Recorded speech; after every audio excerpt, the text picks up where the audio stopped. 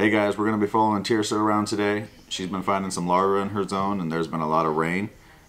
She's been doing really well, but she still is seasonal, so we want to get out there and make sure everything's going well and see what we find. Should be interesting. We'll see you out there.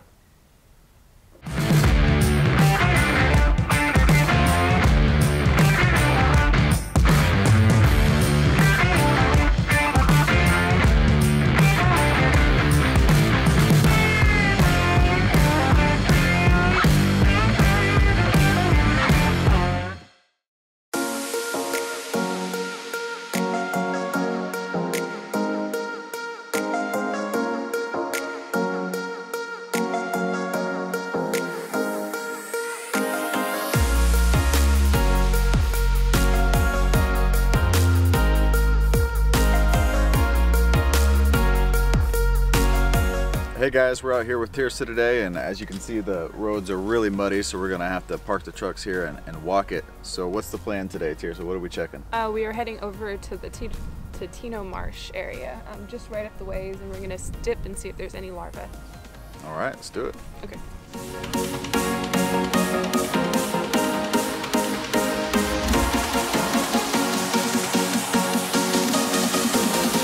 Hey guys, so it was a long walk, but we got here. We're at the beginning of Totino Marsh, and really this is a new area for us. This is gonna be the first full season that we're seeing it in action and seeing kind of what it produces. So Tirsa, what have you been finding out here?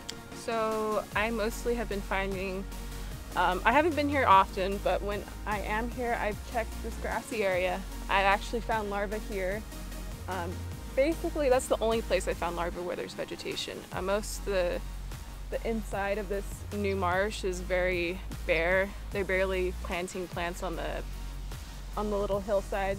But besides that, it's just so new, it's gonna be nice to be able to explore more of it. Yeah, definitely. All right, let's see what we find.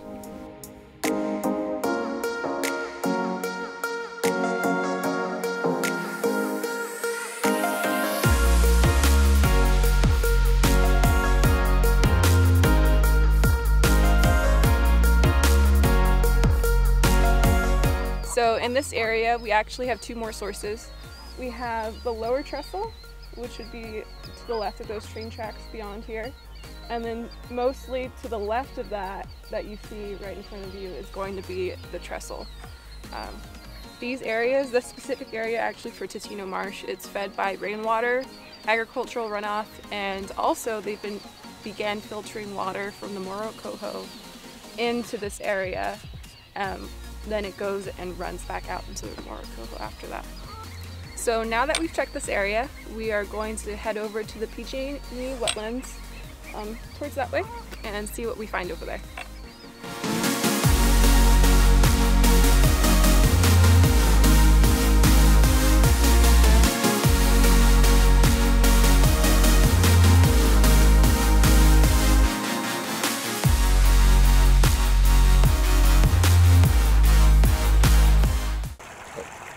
Alright guys, Paul just got done showing Tirsa the PG&E wetland. What'd you think?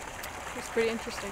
Pretty interesting, a little bit different than some of the other sources around here, or more or less the same? A little different, a lot more diverse, it seems. Kind of reminds me of the sewer ponds just because you have cooling and filtering and all that.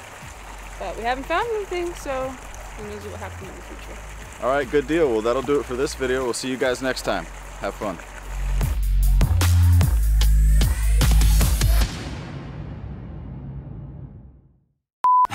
This has been a while. Oh man.